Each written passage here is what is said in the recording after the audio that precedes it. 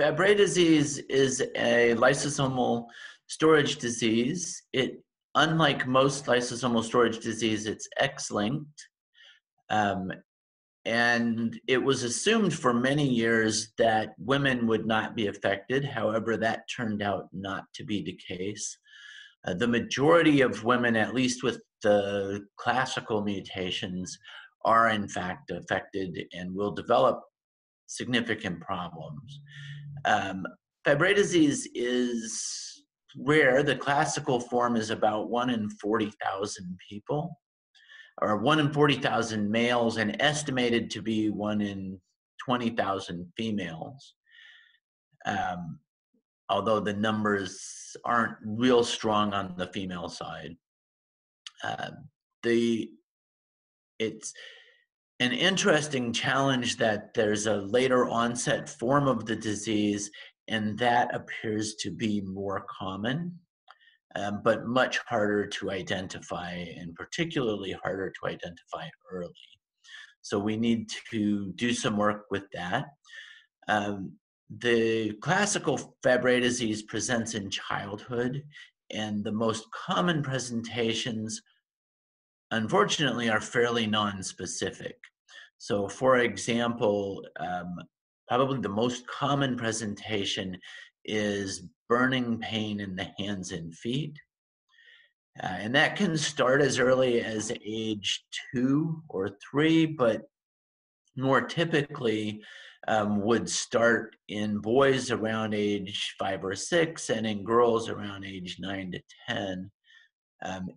If you ask adults with Fabry disease when they had their first symptoms, they're a little bit older than that. But in the only study that's been done where we went to families and asked, while the patients were still in the pediatric age range, at what age did this have onset? Those were the numbers.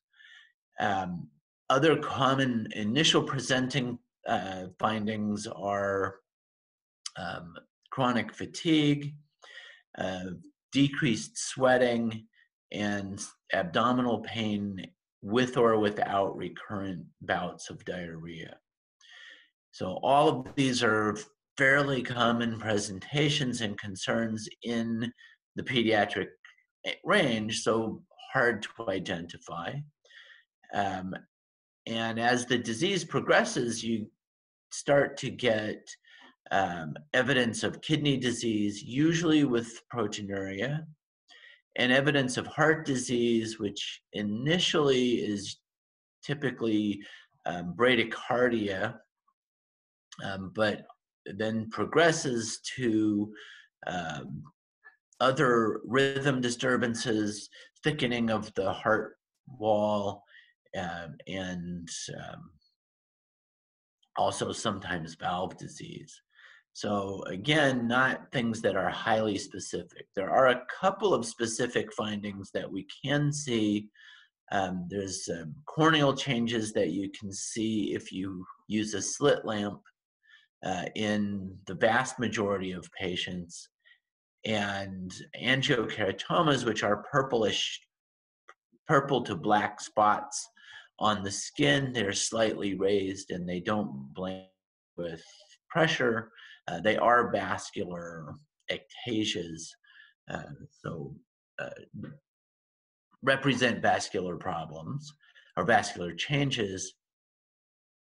And all of those things are seen commonly in classical Fabry disease. The later onset forms of Fabry disease tend to lack the pain, often will not have angiokeratomas, and in some cases will have findings only limited to adult onset hypertrophic cardiomyopathy. So much harder to identify that. We don't know the actual frequency of the later onset disorders, but in studies looking at newborn screening, you get an abnormal newborn screen in as many as 1 in 4,000 individuals. So that would be much more common than the 1 in 40,000 that you see with the classical disease. It's probably not quite that common because some of the newborn screen abnormalities are decreased enzyme activity, but not low enough to be associated with development of disease in most cases.